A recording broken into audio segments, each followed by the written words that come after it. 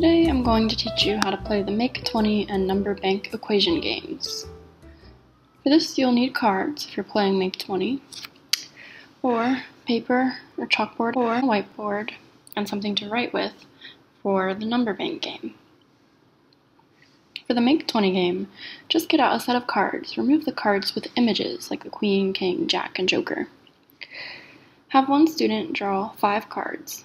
The other students try to make an equation with those cards that equals 20.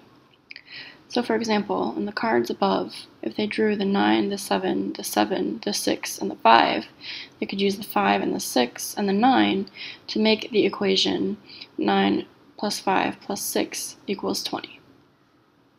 The student who can make an equation equaling 20 with the cards the fastest wins.